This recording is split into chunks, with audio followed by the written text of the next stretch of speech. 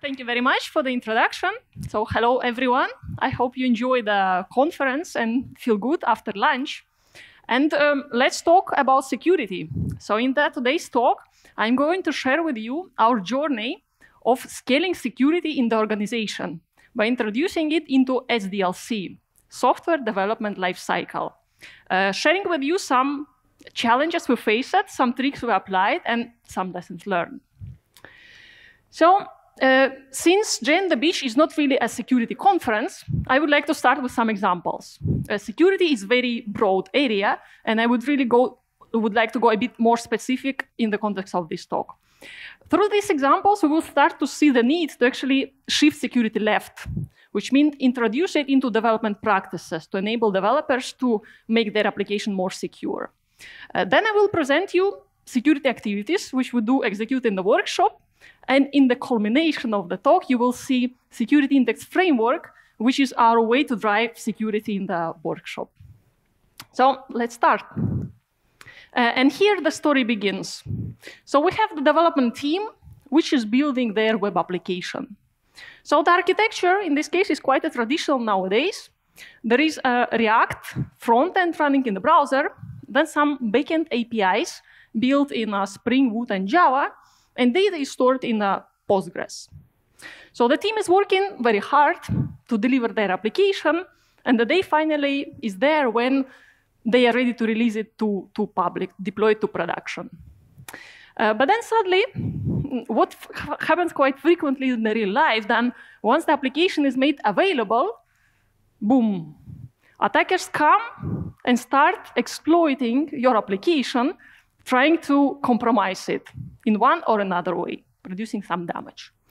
But fortunately, our development team is very professional and smart, and they are familiar with security fundamentals. So they would never, ever allow anything like that to happen in production. This is why they take care of security from the very beginning. So knowing some best practices of secure design and secure coding.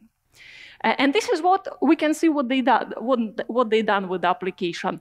And this is what we refer with the application security practices. So for example, in the front end, they applied XSS protection. So this is what makes impossible cross-site scripting attacks.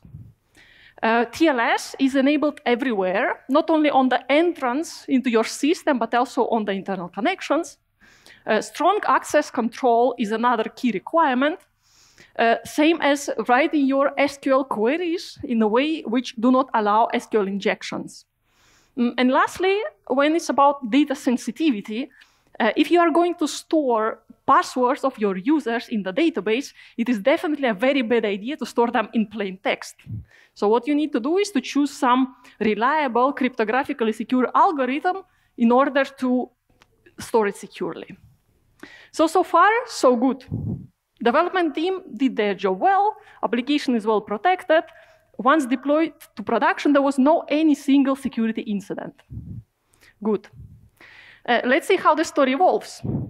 So here is the same or maybe a different development team building their next system. This time, application is way more complicated. So functionally, business logic is more complicated.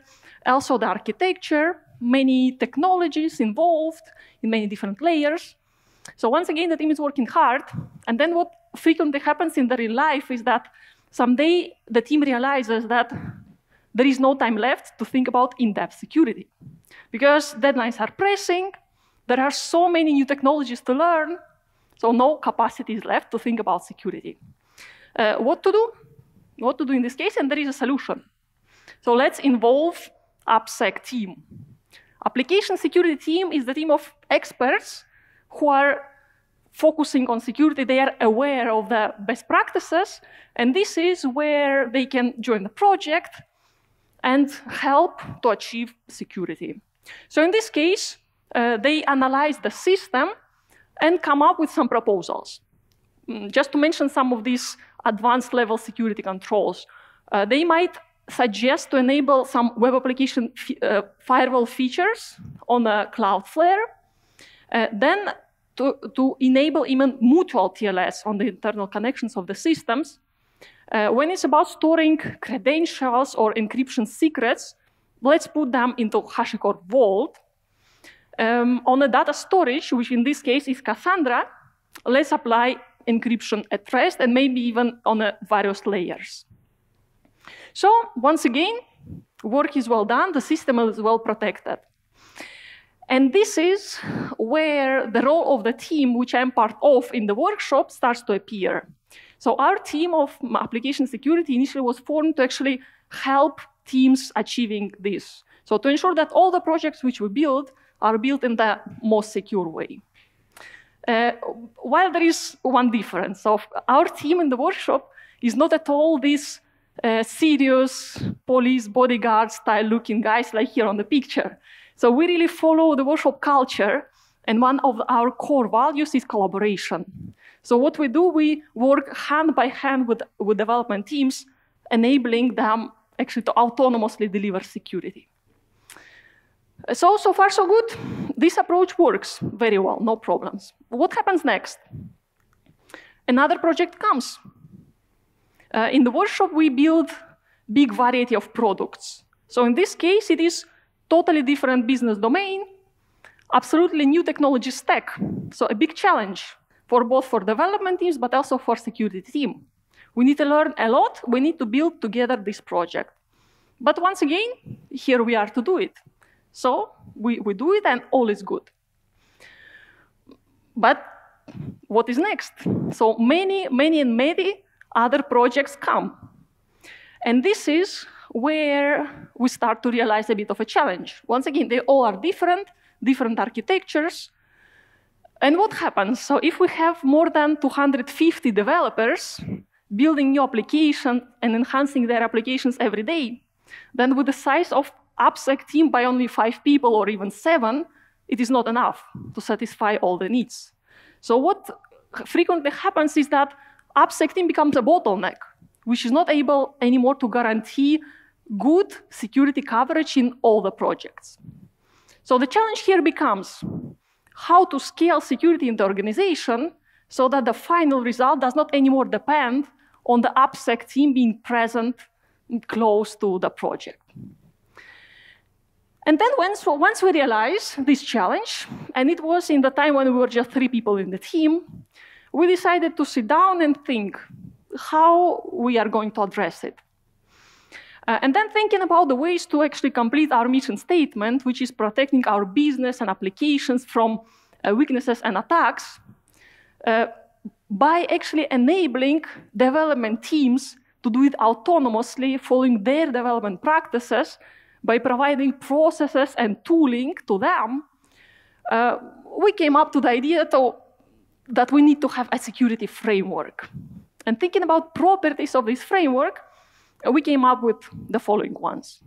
So on the first place, we wanted this framework to be well-structured, so that all the projects we built, we could easily apply to them, but also flexible, to allow for certain customization. Addressing security issues early in the development life cycle is the key requirement. Like the earlier you start, the less costly it will be for you, and the better will be the final result. Seamlessly integrated into development life cycle is just a must. Like DevSecOps is here with us, and we need to follow this approach.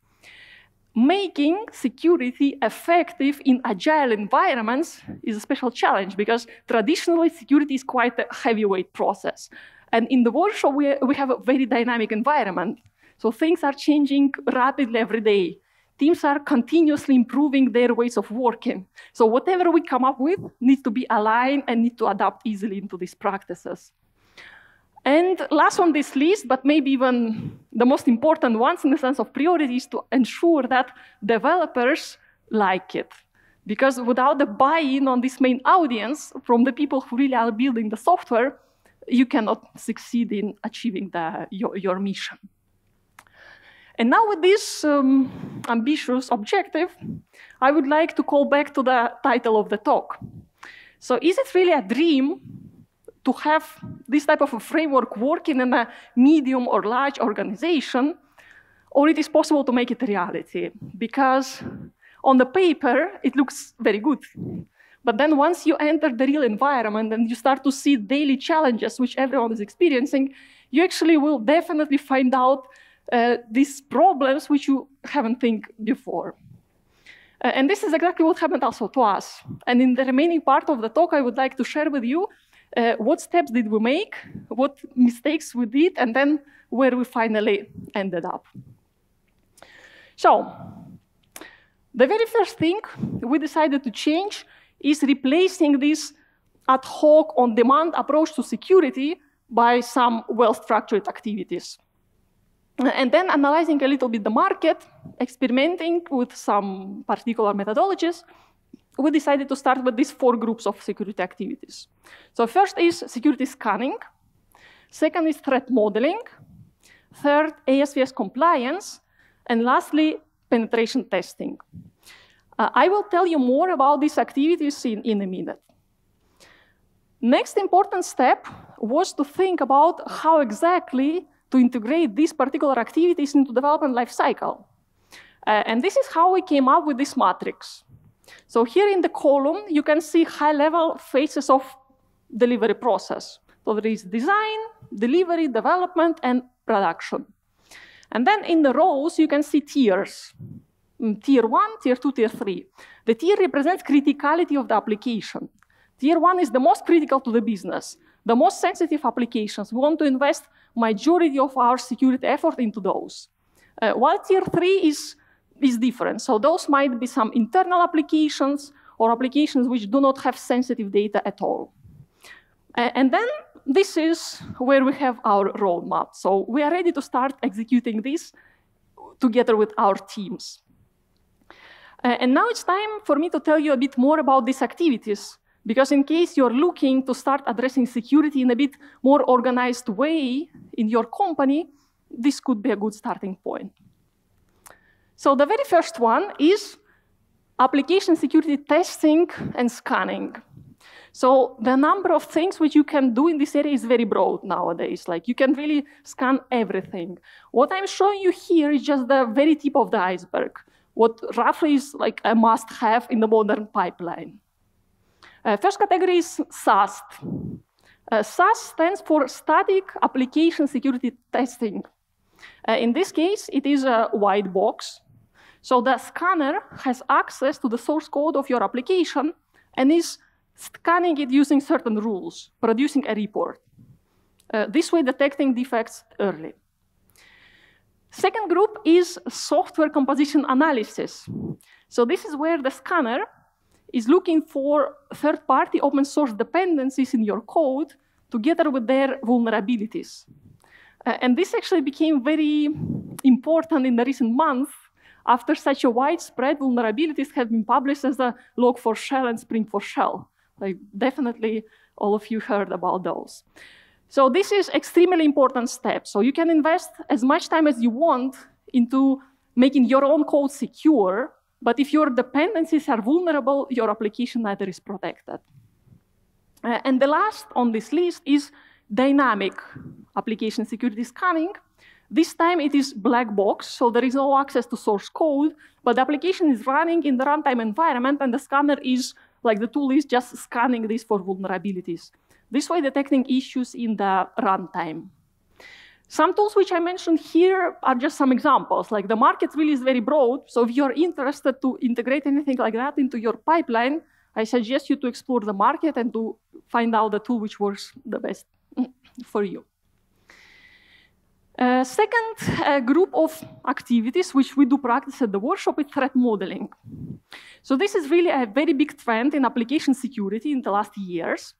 There are many tools supporting this methodology. Many books are written. There is even a threat modeling manifesto published to align the community on the right way to do it.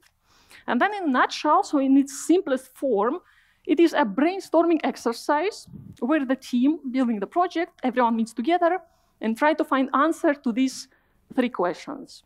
So what we are building, so both functionality-wise and technology-wise.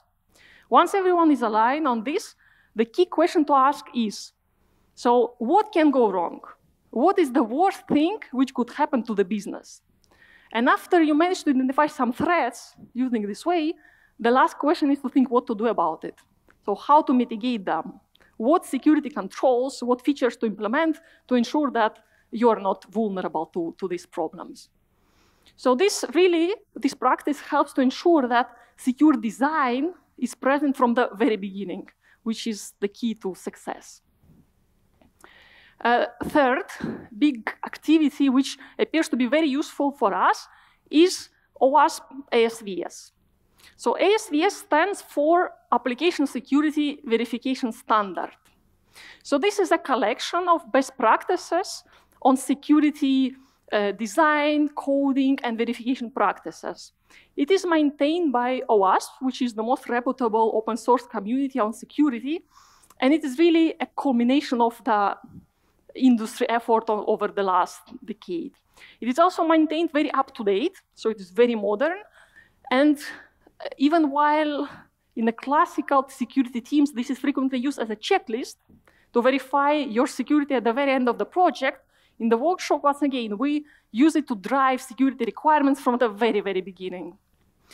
And I really recommend to all senior engineers and architects to take a look inside, because there is for sure a lot of useful content you might find there. And to give you some insight, ASVS is structured in 14 chapters. And it basically covers all the areas of application security you might need when building web applications, starting from such a fundamental pillars as authentication, session management, access control, but also entering in way less widespread areas such as cryptography, configuration challenges, malicious code, and file upload, and other things. So there is a lot of useful content.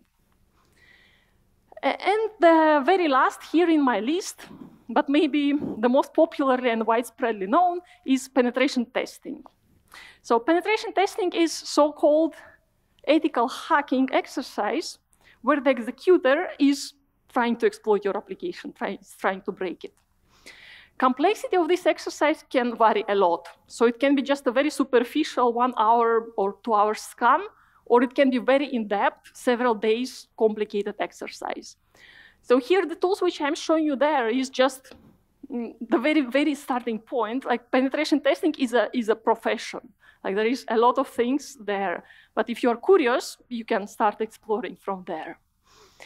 And one of the interesting observations which I would like to share with you, our experience, is that actually once we started to introduce other security activities into our development lifecycle, we almost immediately started to see that penetration testing at the end is discovering way less security problems. And this is exactly the objective. So to ensure that security is there from the very beginning, and you don't need to take care about this at the very end.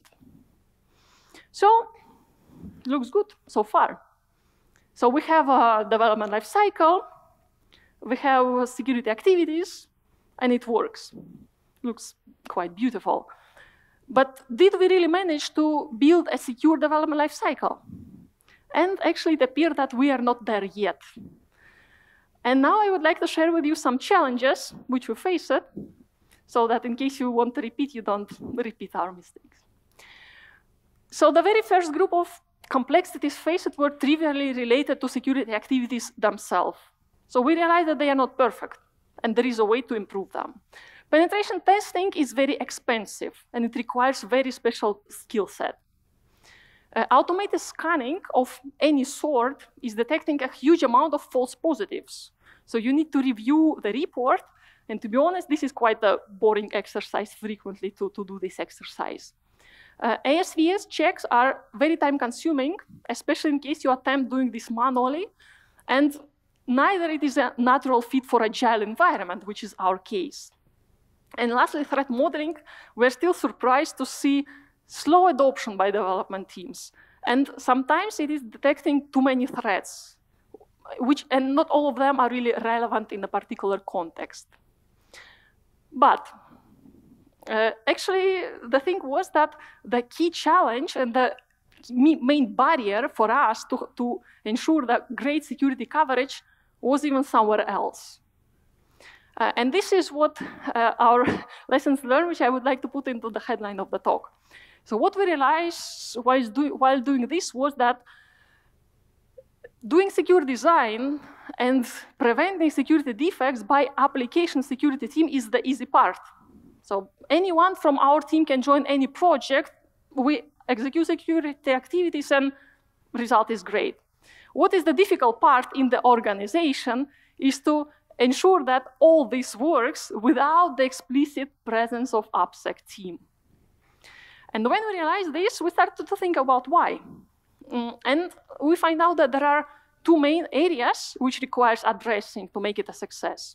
So first one is related to building a security mindset in all the roles. So starting from engineers, but also architects, managers, clients, everyone need to start thinking about security in a different way. So the same as it happened with quality, when quality became the part of engineering, the same evolution needs to happen also with security.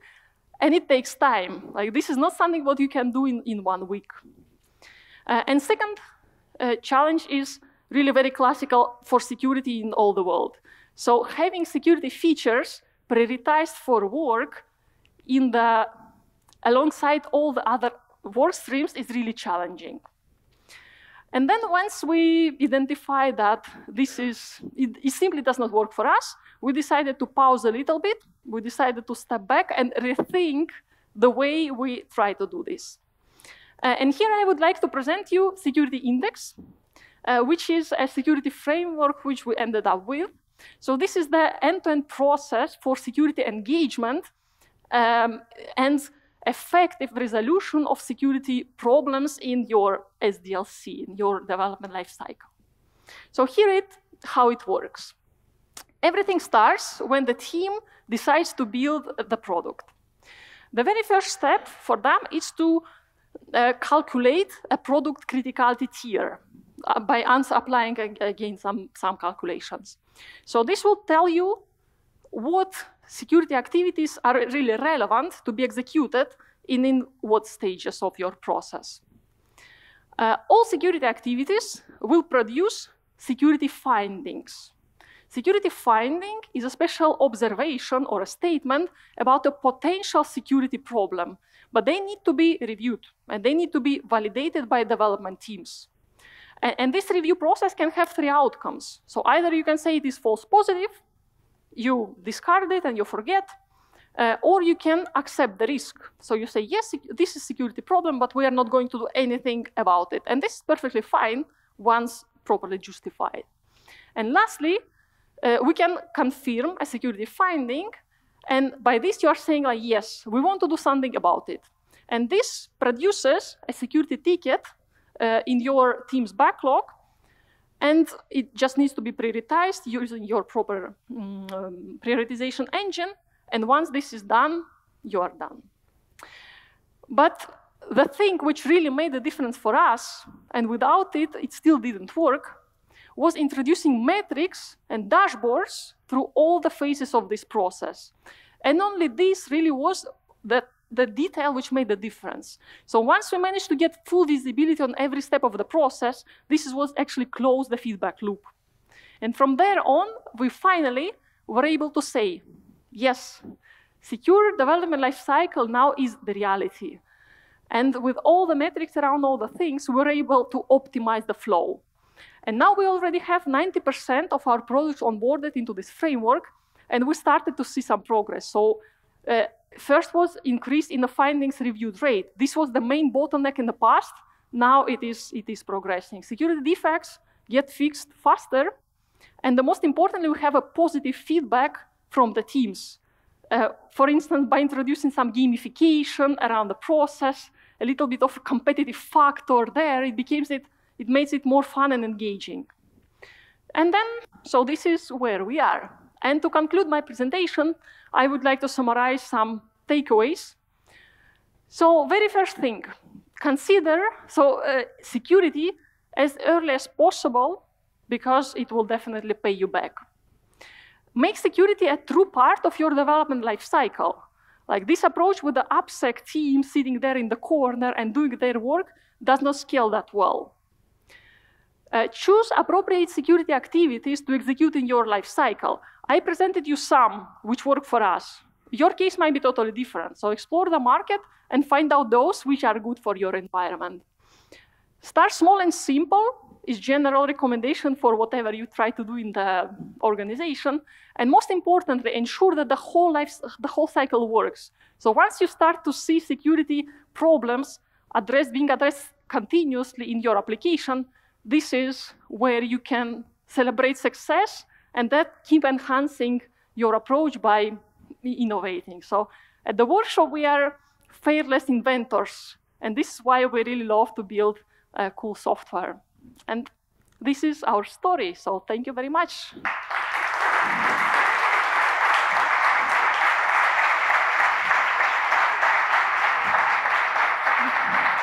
All right. Thank you so much, Alina, for that. We have 2 minutes left, so I'd like to open the floor for any questions. Do we have any from the crowd? Ooh, okay. Okay, Alina, thank you so much for the presentation. My question is, what is the process that you have when one of your customers find out a vulnerability in your product? Like, what do you do on that moment? Yes, so vulnerability management is a separate topic, which is also quite complicated. But at the end, it is embedded pretty well in this framework, which is presented there. So again, the clients at some point, they become aware of security findings or security issues, so there is a full visibility. That's why they can prioritize them properly. There is also estimation process, how really you evaluate the severity of the security finding. So at the end, making this really available and clear for the clients is another very key factor to succeed. Hello, thanks for the presentation. I wanted to ask you a question. When you have a security finding, there was one row, you create a ticket. There was the other row, you accept the risk. This is, for me, the real issue. Who accepts the risk? Who bears the responsibility if the risk is realizing? Yes, this is very good question, and this is what is big part of our work, because especially quite frequently, who tends to accept the risk sometimes are engineers, and this is not really right. Sometimes architects make the decision to accept the risk, which again can be better or worse, but at the end, the client is ultimately owning your product.